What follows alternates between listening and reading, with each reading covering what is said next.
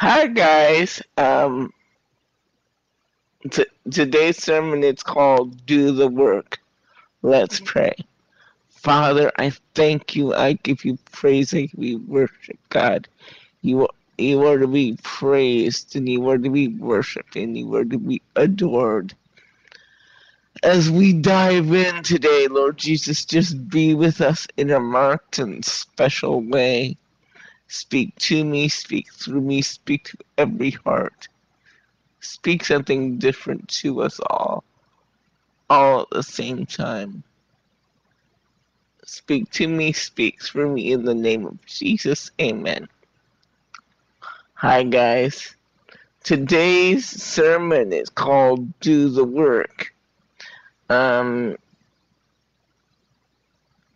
Thanks, guys, for being with me and sticking with me these past years. I really appreciate it. Without you and your views and your love, I wouldn't do what I'm doing now. So I really appreciate it. Um, I was thinking about this sermon from Tuesday night. The title came to me about Tuesday night. Um, uh, Do the Work. Um, which I got from Iyanla Vanzant because she always used to say at the end of her program, fix your life, do your work.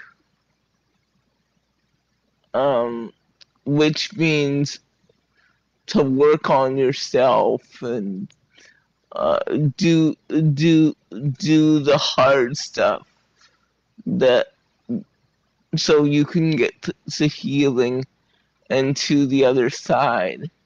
And the Lord said, I want you to talk about doing your work, doing the work. I was just gonna talk about the spiritual work and uh the spirit work and the soulish work. But coming out of today, I'm gonna talk about all three. I'm gonna talk about doing the physical work, doing the emotion, doing the spiritual work, and then doing the soul work. First of all, doing the physical work. Today, um, I was getting up this morning and I was having an interesting conversation about um, taking care of your bodies and making sure you get the right tests done and what ages you should start thinking about all this. And I was thinking, as the ladies were talking around me, I was thinking, wow, I need to get most of this stuff done. And physical testing for people with disabilities is so lacking. The the right kind of equipment and the right kind of help for people with disabilities is most times not available. So most times we can't get the test done because the proper lifts are not available, the proper information is not available. I know for one particular test, for me, I've asked every doctor that I've had, because I go to a medical clinic for people people with disabilities and seniors, and I've asked every doctor that I have, should I get this test done? And I've gotten so many answers. Some doctors say, no, you're too young. Some doctors say you should wait until this certain things happens, and sometimes you just don't know. But I've decided I'm going to ask this current doctor that I have now to make an appointment with a nurse so I can get this one test done. It is very important to take care of your physical health, to get the right test done. To this morning we talked about the colon test uh, to test to screen for colon cancer, and if you're a woman to get an over 21 to get your pap smear test done. Uh, these things are very important because it's about keeping the temple healthy, and it's not because the Lord says your body is a temple, and you need to keep the temple healthy. And you may think that there's nothing wrong because it's not in your family, it's not gonna happen to me. But the sad reality is it can happen to you. It can happen to you, and you just want to be sure that you're healthy. And it doesn't matter if you go to the gym or whatever. It doesn't matter if you eat right. It doesn't matter if you do everything right. Stuff can still happen. Cancers can still appear. Things can still happen. So get those tests done. If you're 40 and above, you need to really be thinking about getting, if you're a woman, your breast test done. A if you're a man, um, your the test for some of the male cancers like prostate cancer and testicular cancer, getting that done. All of this is stuff we need to think about because early detection, I'm not a doctor by the way, but early detection is key. And I know for years, for me, fear has stopped me from uh, getting it done. The fear of what if I have it, what do I do, and whatever. But I can't let fear stop me anymore because it is very important that I make sure I'm healthy. And so the same thing goes for you. If you're over 40, you need to be diligent about your health, not just about eating and whatever. That stuff too. Limiting diet and exercise and movement, and God knows I need to work on this stuff too.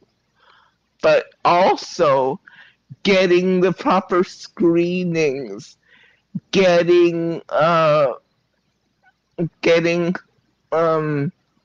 your colon cancer screening, your breast cancer screening, your prostate exam, uh, whatever you need to do to keep yourself healthy.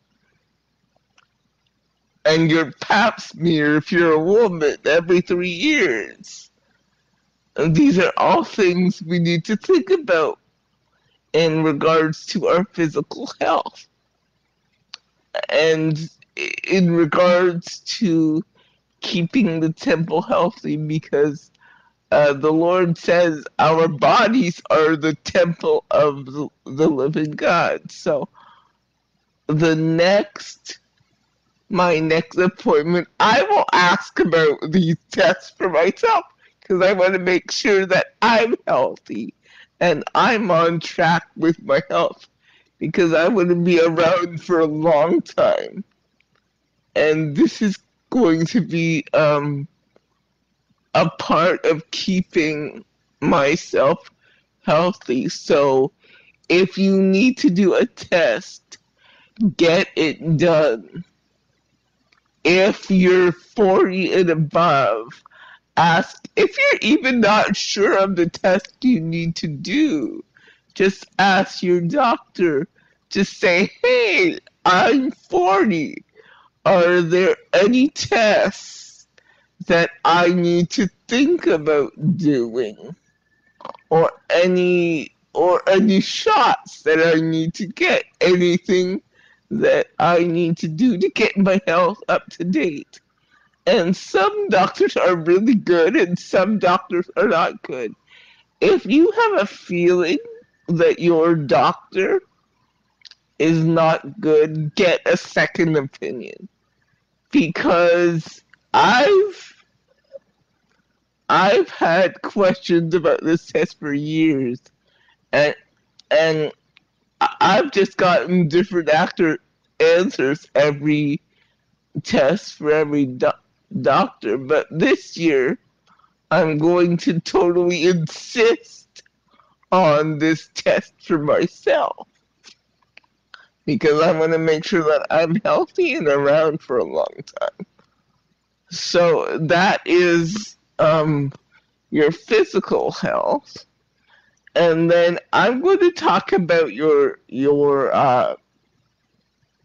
soul your soulish health. The soul is made up of traditionally it's made up of three parts: your mind, your will, and your emotions. So, just like I talked about checking in about your physical health, it is paramount that you check on the health of your soul, which means your mental health, your emotional health, and the health of your will. So your mental health is basically meaning the health of your mind. Is your mind healthy? Are your thoughts on the right track? And basically for this, what I do, I'm not a doctor, but basically what I do is check to see if my thoughts are lining up with God's thoughts, or my it is my thinking the way God would have me think, or am I letting external or internal circumstances come into my thought life? We need a healthy thought life because before any action, we need a healthy thought life, which means we need to think the way God thinks about us. And sometimes, most times, before we perform an action, there needs to be thought that goes along with those actions. So, some most times before we make mistakes and everything, we have to think about we we have thoughts that lead us to make those mistakes, and we make decisions because of our thoughts, and that's what leads us into trouble. So we have to have a healthy thought life. And secondly, our emotions. Along with our thoughts, we need to check in with our emotions. How how is this making me feel? And we say we say the misnomer, it doesn't matter how we feel, we just put through our feelings and all that stuff. And I'm learning that no, you can't just push through your feelings and forget about them. You need to assess how you're feeling and why you're feeling this way and deal with those feelings. You can't just push through these feelings and just, oh, they don't matter, they're just feeling. Just push through your feelings. I've I've said that before, and um I'm not afraid to say that I was wrong. You don't just push through your feelings. You assess your feelings. You figure out why you're feeling this way and what is the root cause of this, and you deal with that root cause. Now, this could be by yourself, sitting with the Lord, sitting with you, and whatever. This could be in a group, either a therapy group or just a group of your friends, or this could be with a therapist, someone professional to help you assess why you're feeling what you're feeling. The job of a therapist is not to tell you um why. It's to give you the tools to assess why you're feeling what you're feeling. Because I think if you push it through your feelings and ignore those feelings, um, you, they will eat you alive. But really, I believe that you have to take out your feelings, examine them, work through them, and then you can have a better understanding of why you're feeling this way, and you can um, gather better tools to deal with what you're feeling. Um, to deal with your emotional health. You know, a lot of people are mentally healthy, but they're not emotionally healthy.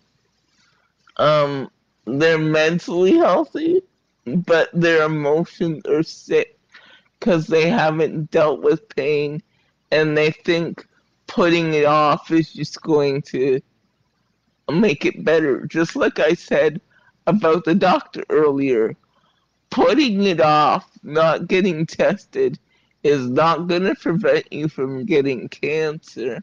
And putting off your emotions is not going to stop you from getting cancer. You have to deal with what's going on inside. I know it might be scary, but you're woman enough, you're man enough to handle what is going on there. And if you need to read books, if you need to go to therapy, if you need to whatever, it's worth it to get emotionally healthy. You're important. You're important enough to be emotionally healthy. And you need to be emotionally healthy for yourself and for your family. The Lord says, Beloved, I wish above all things that you prosper and be in health. And when he says health, he means all around health. He means physical health, he means emotional health, and he means spiritual health. So next I'm going to talk about the will, which is part of the soul. Soul is the mind, will, and emotions. So I talked about the mind, which means your thoughts. I talked about the emotions, which is how you're feeling. And the will is your will healthy? What I mean by is your will healthy? I mean, is what you want to do, your will, lining up with what God, with His will. The the point is not to just ignore that the will is there. Not to just say it's not my will, but it's thy will. No, no, yes, it is. But when Jesus said that, what he meant by saying that is he didn't mean that my will is not important. It me For me, it means I, I have to line up my will with your will. Do our wills, what we will do and what we won't do they align together? So I don't think the will is not important. I just think it takes uh, lining up your will with God's will. And do our wills align together? It's getting into will alignment with God, because the will gives you kind of a extra boost to say, I will do this, I will do that. But if it's your will, it's not, if it's just your will, I should say, it's not strong enough because you can't do it in your own strength.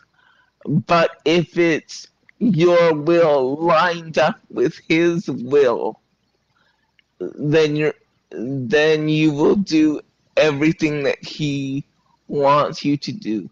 So it's not about throwing away your will. It's, Lord, line up my will with your will, so we can go together and be great together. Our wills can partner, and it'll strengthen your faith too if you can line up your will with His will.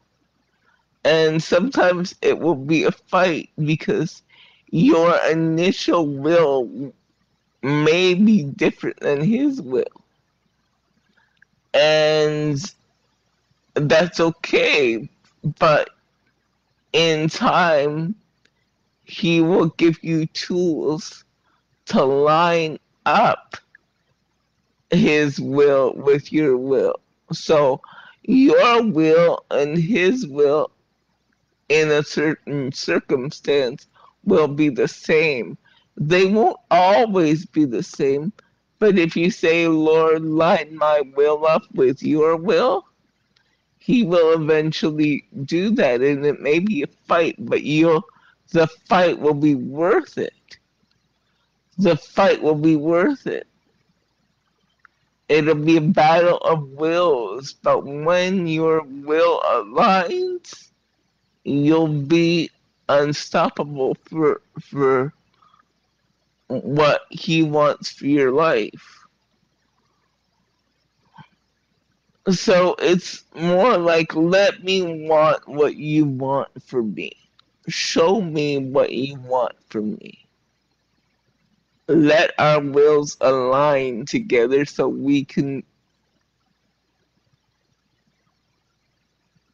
together you can give me strength, and I can have the faith to achieve what you want.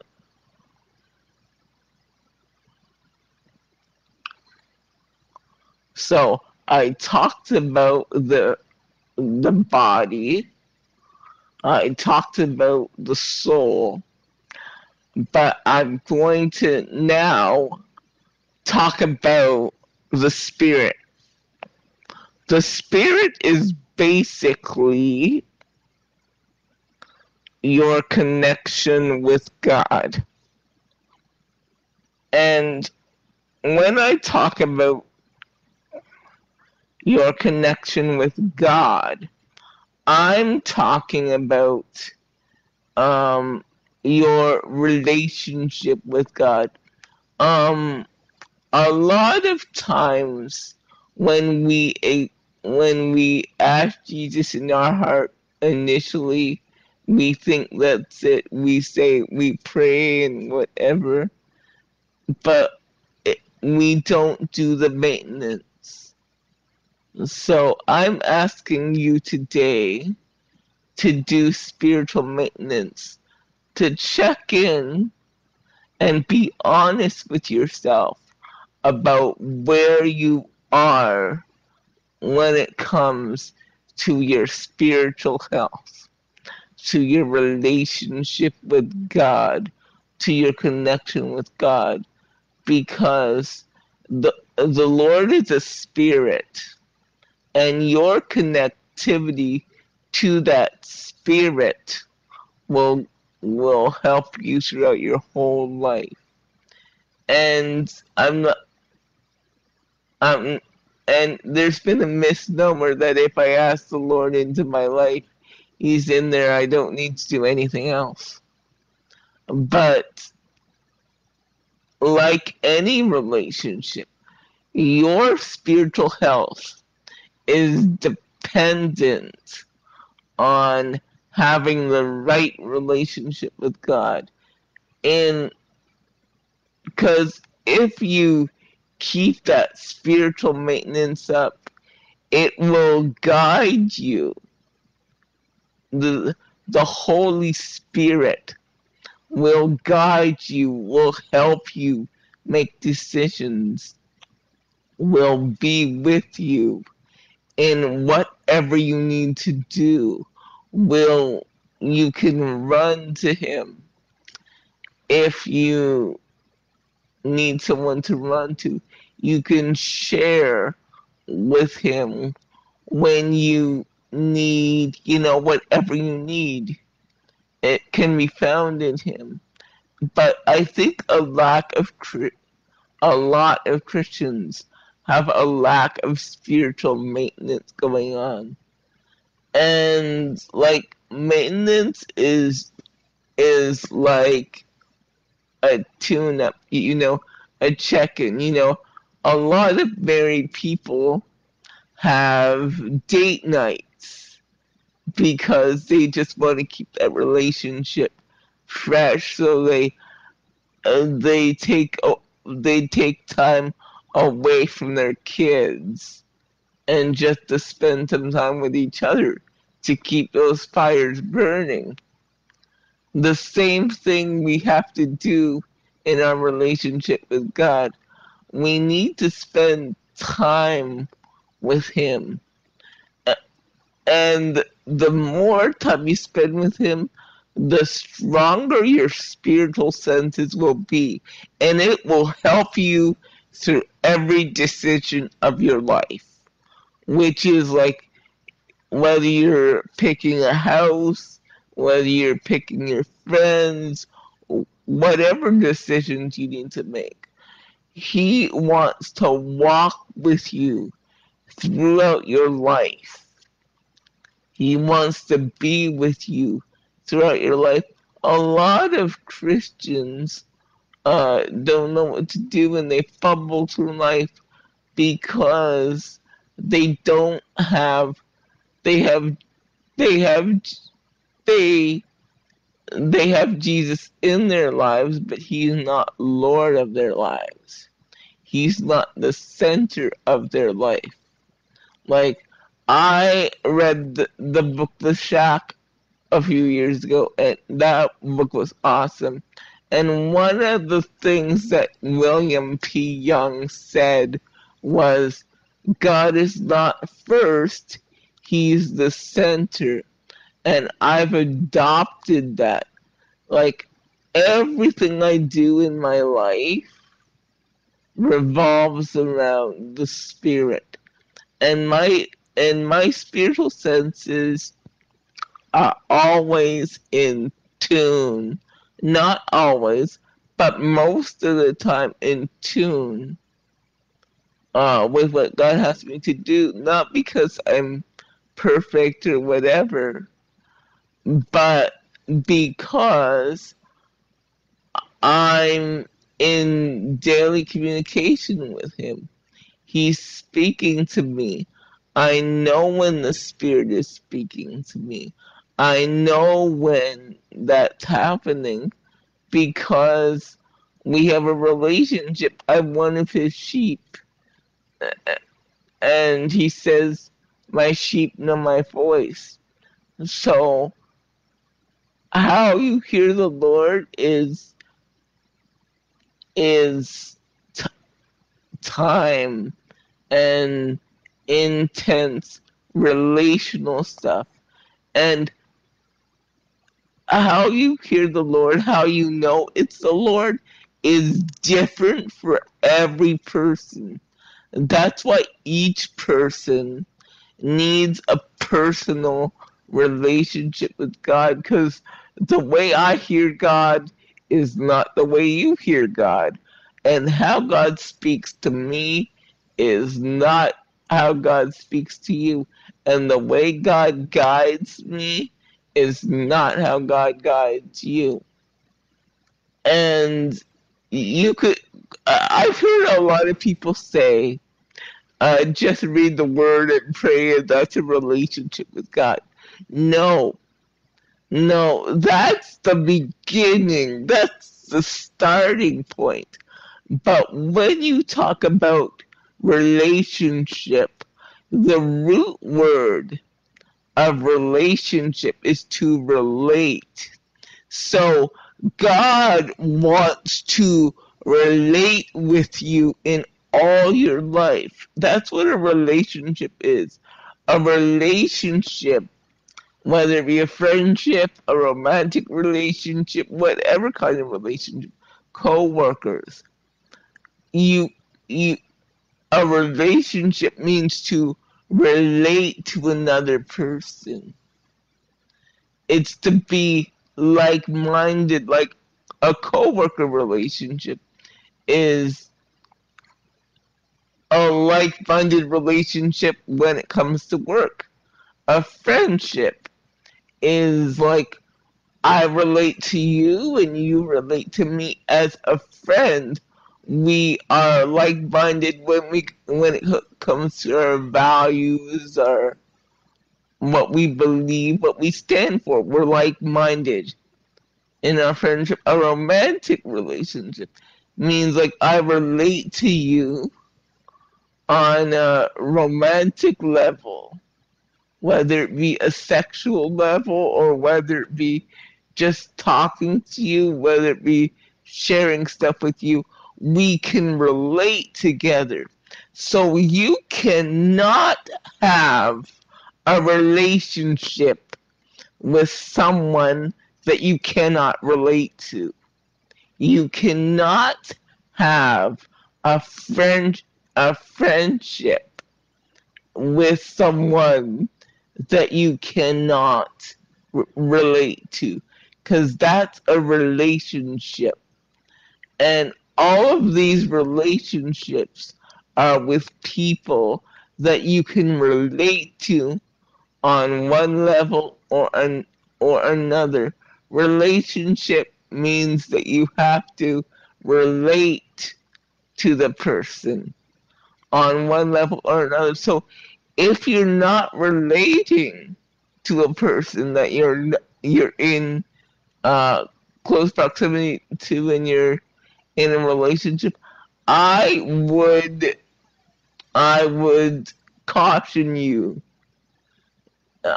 that's not a relationship.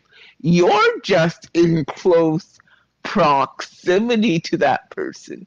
We're not in a relationship. We're maybe just in close proximity to each other, and we hang out, and we go to the movies together, and we talk together. But we're not relating to each other. So relationship means to relate, to have like minds, to have sameness of mind. It's not that you think everything the same or whatever. No, no, no. It's that when it comes to the core of this relationship, regardless of all the little things, our core beliefs in this relationship is the same. And every relationship and the level of relativity and connectivity is different. So a co-worker relationship is different than a romantic relationship. A romantic relationship is different than a friendship because we relate on a different level. So, yes, so the Lord wants to relate with you. He just doesn't want to be someone you pray to when you're in trouble. He wants to be in your business. He wants to be in every area of your life. And I heard somebody say God doesn't care about the little things of your life or whatever. But what I've learned in my life, no offense to that person, but what I've learned in my life is he wants to relate with everything in my life. He wants to be a part of whatever Netflix movie I'm watching, whatever I'm reading, whatever I'm thinking. He wants to relate to me on every level of my life. And yes, that's what he's taught me. And I think I was thinking about this the other day. I was thinking of they say a person can't complete you, they can only compliment you. But I was thinking on this level of relationship, there are different levels to relationship, as I was saying. So you could be incomplete on one level and complete on another level. So basically, for me, this is only my opinion. You can be incomplete on the like I'm I'm I don't have any grandparents. So I'm incomplete on the grandparent level. But I do have parents. So I'm complete on the parent level.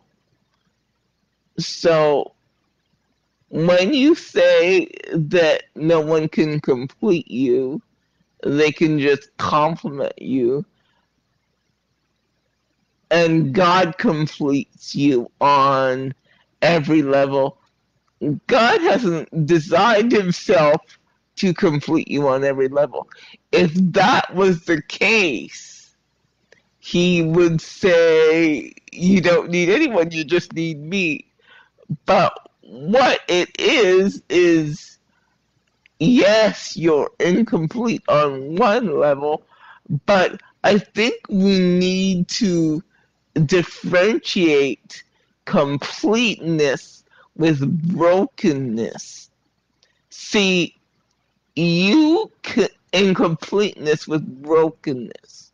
When I say I'm incomplete on the spouse level because I don't have a husband, it doesn't mean that I'm broken.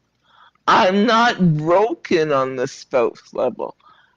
Incomplete on the spouse level just means I don't have a spouse. And until he brings one to me, he will give me tools to function on that level until he brings me a spouse. Like, I don't need to say that, oh, like, only God completes me. No, he's not designed himself to complete us on every level. He's designed himself with when we say we're complete in Christ, it means that on the level of spirit to spirit, we are complete. There's nothing that we need on a spiritual level that Christ can't provide. And but there are things and on an emotional level that he can provide, that he does provide, but there are things on an emotional level that he will not provide, and there are things on a physical level that he can provide, and there are things on a physical level that he cannot provide. He cannot come down and hug you and kiss you and, you know, have sexual contact with you. He's not designed to do that. He's designed people to do that. And because we need to differentiate, as I said, incompleteness with brokenness. God has not designed you to be broken, but for a time you can be incomplete on a level. Just like I said, I have no grandparents left. They all went to be with the Lord, so I'm incomplete on that level. But I'm not broken.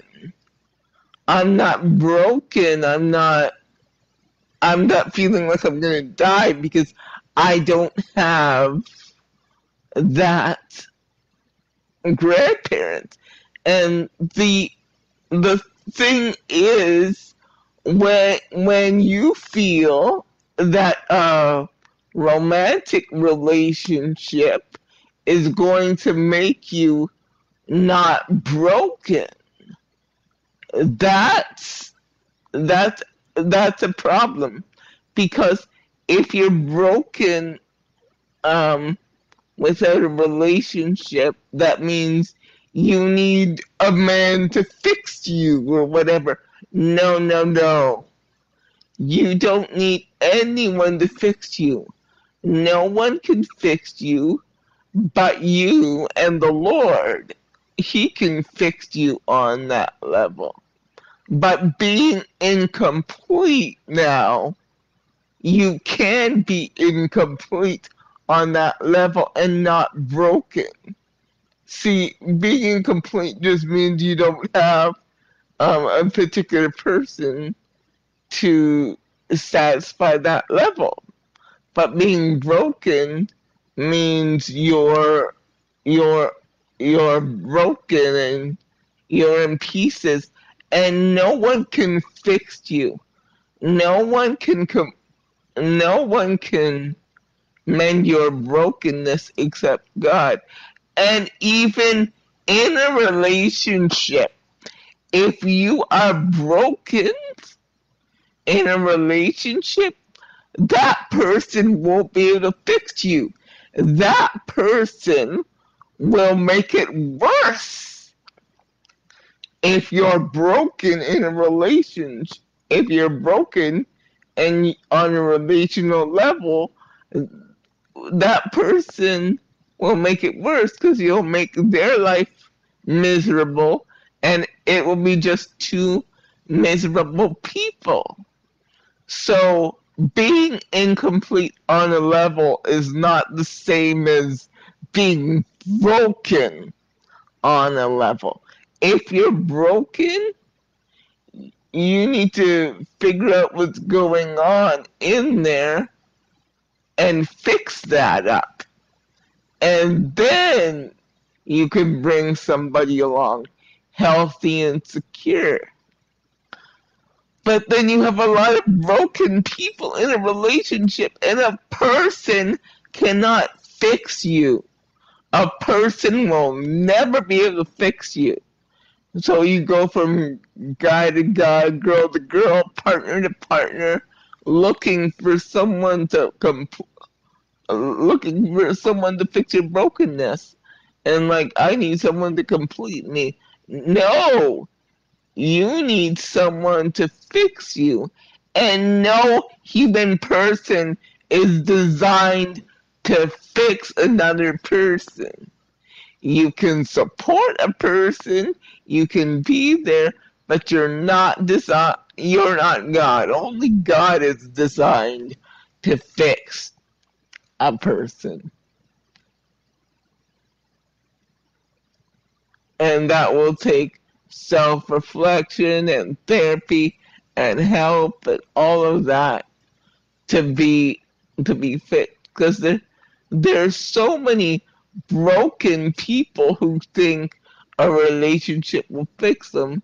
No, a relationship can complete you on a level if you're healthy, but it will not fix you if you're broken. It will only make it worse, because broken people will spread it to the other person, and it will be a disaster for the other person, because you'll transfer your brokenness, and God forbid if you get married and have kids, they'll be broken as well, and um you'll be spreading that brokenness to your kids. And God can heal that generational bloodline, but you have to admit that you're not incomplete. You're broken and you have to be fixed. And you can only be fixed by yourself and God and getting the right tools. So being incomplete on a level for a time is okay, because God will give you the tools to deal with incompleteness on that level.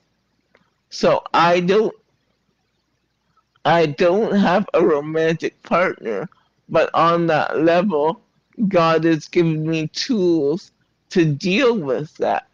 Like, for me, this is only my personal tool. He he hasn't said no, just not now.